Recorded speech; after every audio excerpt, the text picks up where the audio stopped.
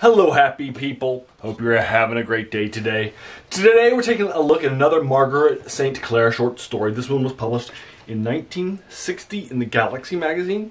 It's called The Nuse Man, N-U-S-E, Nuse Man, not N-E-W-S, which is how I thought it might be. There was a short story in this collection earlier called Horror House, where horror was spelled with E-R and house was spelled how, H-O-W-C-E.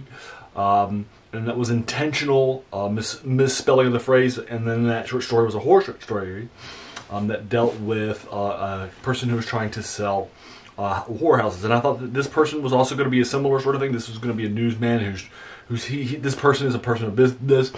He arrives at her point of view character's place and is starting to sell things and talking about the benefit of his product and how good it is. And he has a news installation. But instead it's something else. It's more of a scientific term. Now this is set far enough in the future that there is time travel, and it's fairly commonplace. And then we also have some installations and some ways of producing objects and that sort of thing that are happening. So what's winding up happening is that our main point of view character doesn't like news installations or products that much, but a newsman has come and is trying to sell them on this stuff. So he tells about an experience he had with news far back in the past in ancient Babylon at Ur. And he's going to go over all of these different things that happened with Ur and the bricks that were built and the various things that were used, all with these science fiction-y type things from the future, going back in past and setting up all these deals with these locals.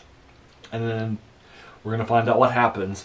And that then is the key sort of element of this fantasy, of this science fiction short story, The Nuse Man from 1960's Galaxy.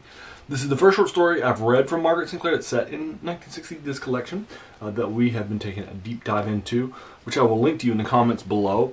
Has started out with her career in 1945, and it had a lot of short stories in it per year.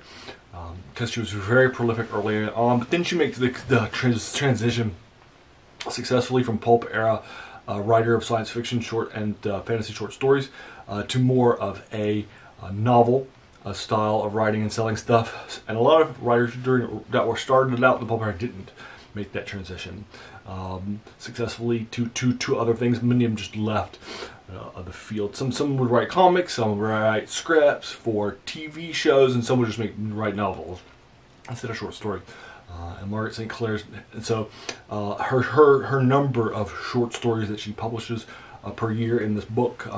It's been a few years since the last year short story that I did. But this is our first short story that I've read from 1960. This book so far has been all science fiction except for two horror short stories. But as you can see, I'm almost done with this book. In fact, there's an old-fashioned Bird Christmas, which is really long, and I'm not sure I'm going to get to it. And then there's a shorter story called Rhinebeck Draw Me, and published in 1981. And that's it. So we're almost done with this collection that I've been doing. That I set aside a Thursday to do a review of for y'all. So we're almost done with this book. And that's awesome. I started doing a deep dive into Margaret St. Clair because she is listed on the Appendix N by Gary Gygax. And it's my goal to read some stuff by every person who's mentioned in Gary Gygax's Appendix N. So what is the Appendix N by Gary Gygax? Great question.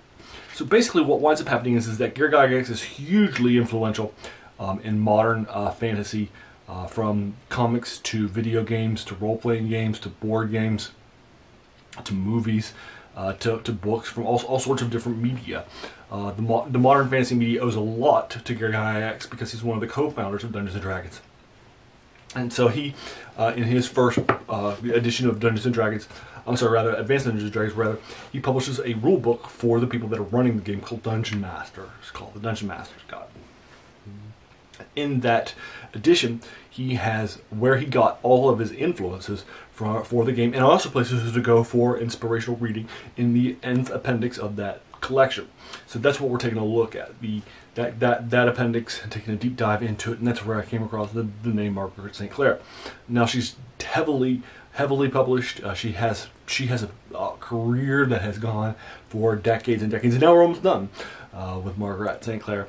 And this is, I was hoping to get more of a fantasy collection, but it's been science fiction and I've been fine with it. The same thing happened with Lee Brackett, who I also came across from the Appendix N, and I want to do a deep dive into her.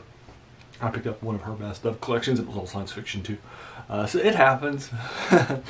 That's how things go.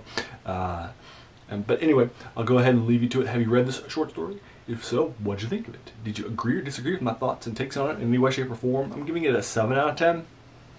It's fine, short, it's like 8 minutes long. It took me like 15 minutes for me to knock it out last night, so it's pretty fast.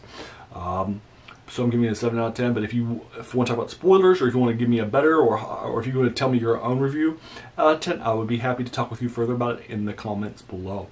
If you like this video, why not hit that subscribe button, because there'll be a lot more of these to follow.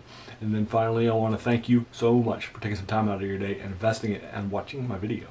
We all have so many things that are happening in our lives, and we're pulled in so many different directions. So the fact that you spent this time with me is incredibly humbling, and I appreciate it. Thanks again, and have an amazing day.